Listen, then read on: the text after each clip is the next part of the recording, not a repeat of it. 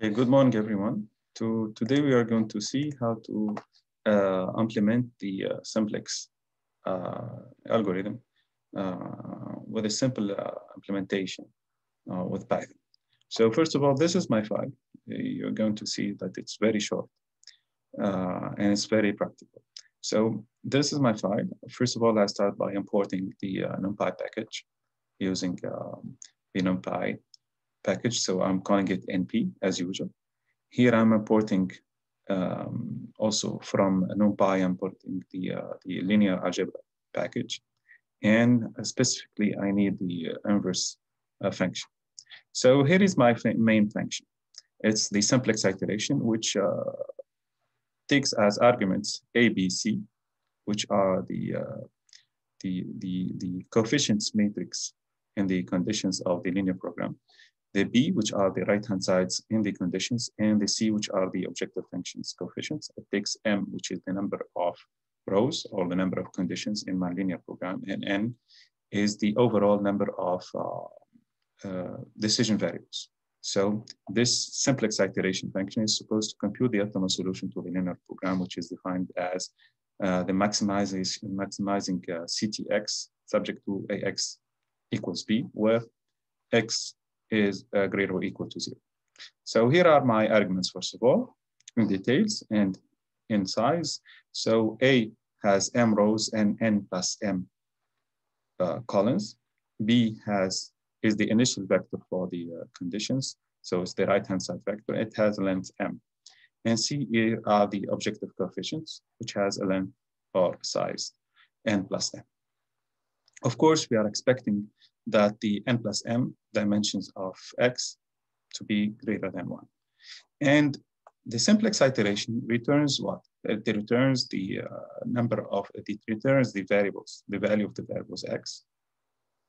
It returns the current or the optimal state of the reduced cost, we usually call RC, which has the size 1 by N plus M. So it's a simple line vector, and it returns the final objective value or the optimal objective value of Z. Intermediary variables we are using in the matrices we're using in the optimization process are the B matrix and the NB matrix. So first of all, we start with, let's go through it. So we go through the initialization. This is iteration 0 when we start. Z currently is equal to 0. And I'm just initializing my vector. So X is all filled with 0, XB, which defines, in fact, the basic variables from X, the coefficients of the basic variables, CB, the non-basic variables, XN, the coefficients and the objective of the non-basic variables, the reduced cost, which is also filled with zeros, and the current basis, which in fact takes the indexes of the basic variables. B is the basic matrix from A, and B is the non-basic matrix. And currently at the beginning, here is the index of the entering variable, which is -1, and the index of the leaving variable, -1. And finally, what I need is just a definition of what is your 0, the epsilon. You need to define such that you for numerical precision. So for the also for the initialization, since we are supposing that we are starting with standard form AX equals B, so initially and with all B's that are positive, so I'm expecting that the initial basic solution takes all the slack variables. So at the beginning, what I'm doing here is that I'm initializing the basis to take all the slack values. That's why at every I here, when I go from I equals to 0 to I equals M, M minus 1, in fact, it fills the basis vector here with the indexes of the slack values. Okay, of course, and what is left is that the non-basic variables are all in fact, the main decision variables. So for the same thing for the non-basic decision variables, Cn would be equal to just to the Ci's when you go from 0 to N. okay? So here is the main way to compute the reduced cost, which is C minus the dot product of CB, which are the coefficients of the basic variables, transposed by the dot product of B minus 1 and A, okay? So you get C equals, RC equals C minus CB times B minus 1A. It would give you the whole line of reduced cost. And initially, before running through it, the current value of the RC, of the max RC, max reduced cost is 0. So using the initialization we just mentioned, when we run through the initial vector of reduced cost, we're going to pick the maximum reduced cost, and it's going to be initialized to be this max RC would give me the initial index to enter, the initial index of the variable to enter the basis. Okay, so when we move on now, we'll move on to the main loop. In fact, it's a while function, it's a while loop. So we will print out just the basis, the current basis. Okay, and initially the iteration, of course, when we started iteration 0, so we'll print out that we are doing iteration 1. We're proceeding with iteration 1, and the current index to enter is here. The I we pick it before, which corresponds to the max RC. Okay, so the minimum value here I'm defining will try to pick up what is the minimum value in the ratios when you divide the B's by the entries in the A's or the B's entry column, in fact. So in fact, here what I need to compute is the dot product of B minus 1, B divided by the entries in the column of the entering value. This is what I'll be doing here. So the mean value would be decreased such that I would pick the variable that would allow me to move on within the feasible ratio.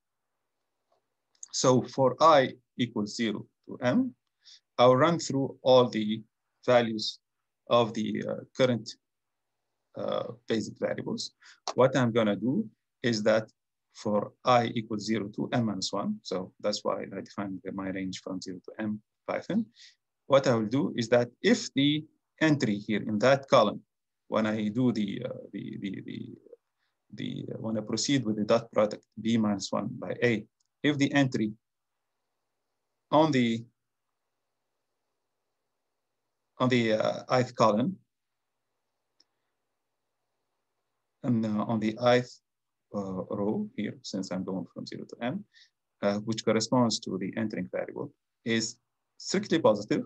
So I'm eliminating all possibilities that that entry is 0 or negative. If that entry is positive, I will compute the B ratio we call, which is the ratio of the B inverse B index I, which is that entry specifically divided by B inverse A at that level. Okay, so this is the B ratio, which would allow me to pick the minimum value and to proceed. So if the mean value, which was currently updated before at the beginning of course, is 1 million here, I'm just initializing it to something very large, is larger than the B ratio, then I'll have to define index leave to be the current value of I. So I found out that there is a candidate to leave the basis. Okay, so once I found the candidate to leave the basis, what I need to update is the mean value, which now takes B ratio. And of course, since I'm running through that loop from 0 to M, what I pick up at the end is that what I would leave at the end of the loop here. I will leave with the index of the leaving variable and the minimum value reached. Okay, so if the index of the leaving variable is equal to -1, Initially, it was initialized to -1, so nothing happened. Then the problem is unbounded, in fact. Okay. Otherwise, you will have to update in your basis the index of in the basics and in your basis the index of the variable to leave is updated with the index of the variable to enter. In other words, the entering variable takes the position of the leaving variable.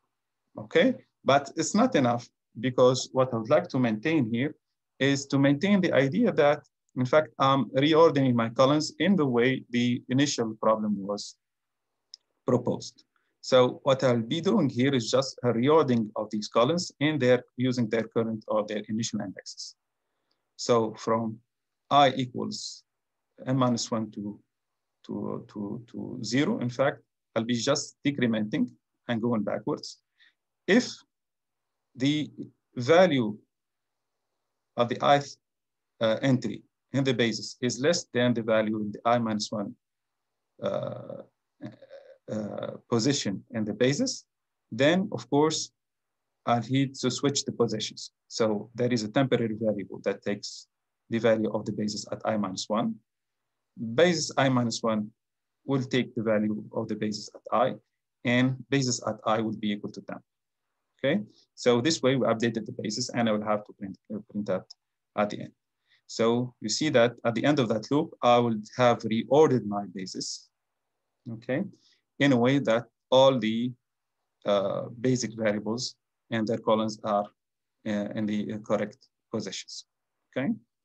So at the last stage of my main loop, so once I updated my basis, I'll have to take all the columns in A of the basic variables and put them in B. So that's what I'm doing here. So I'll have two loops. So from I equal to 0 to m-1, and from j equal from 0 to n plus m, what was going to happen? If j is equal to the basis at I, then I'll take that column in A, the j columns in A, and I put it in that position. Okay.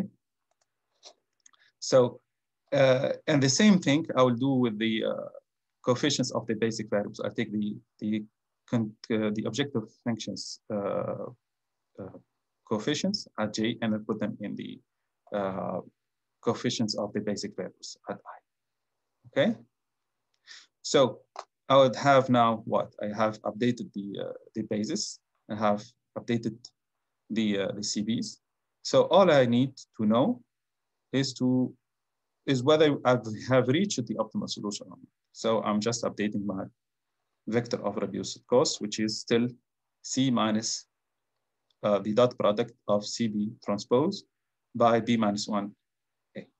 Okay, C minus CBT times B minus 1A. Okay, and remember, we are still in the while loop. So last thing to do is to verify that we have reached optimality or not. So I would set max RC to be equal to 0. I will run through all the reduced cost. If I have reached that reduced cost, all the reduced costs are zeros or 0 or negative, then I have reached optimality. Otherwise, I will have to continue in my while loop. Okay, so at the end, I update X, which is equal to B minus 1B, and Z, which is equal to CBT X. Okay, and at the end, of course, the while loop, what it would return the function would return Z, the value of the objective function, X and RC. Okay, so here we go. Here we have a quite let's say a serious size problem where I have, in fact, 10 rows. So I have 10 conditions. And initially, what I have here, I have 6 main variables. Okay.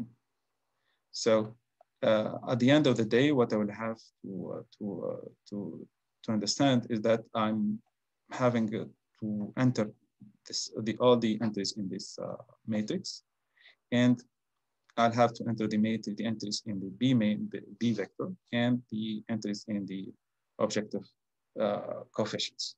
Okay, so we'll run quickly this program to show you that it works. Okay, and this is what happens. So if you run it quickly, this is what would happen. I have reached my optimal solution in 3 main iterations. I just going to the output. So let's see the output together. This is the current basis. So which means that it's taken all the decision variables, the main, the slack variables are the basic variables at the beginning. For iteration 1, of course, I'm expecting the B to be the identity matrix. Okay, and initially it contributed the initial B ratio, which is 1.8. And this is the basis, current basis indexes before updating. It goes from 6 to 15. And here, as you see, when they picked the enter variable, it took the position here 4. The index to leave was 3. Okay, and I think it did it in 2 steps. Yeah, the index to enter is 4. Okay, so the decision variable, in fact, x5 entered. So that's why the index to enter is 4, and took the position of the let's say the 8th position. So this is in 4 in the 8th position, but I have to update the order of these indexes. So that's why I updated the indexes of the basic variables. So the 4 should be at the beginning. And then I have updated the basis, and I take I'm updating the B matrix, and I'm proceeding. Okay, so at the end, this proceeds well and optimizes, in fact, this tiny or medium-sized problem in just 3 iterations. And that's it. Okay. Hopefully everything is clear. And see you next time. Thank you.